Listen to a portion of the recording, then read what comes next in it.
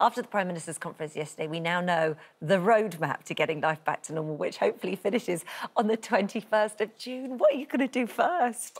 I just want someone to sit in the garden. Well, you can do that before, though. Yeah. Hopefully. Oh, hopefully. yes. I've written it all down. It's all down on a chalkboard. Yeah. What you're allowed to do. What you're allowed to do. It's a Monday. The first thing I'm going to do is hug you. I might lick your face. On the 21st of June, you're going to lick my face. If I do, yeah.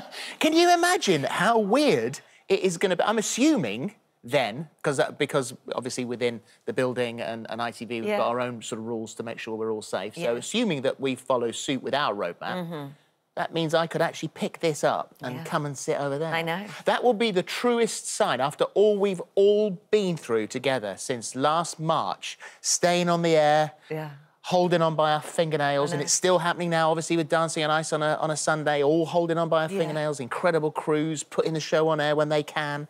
That means that for the first time, maybe that will be the sign that life is coming back to normal for me when I can pick my chair up and come over there. Definitely.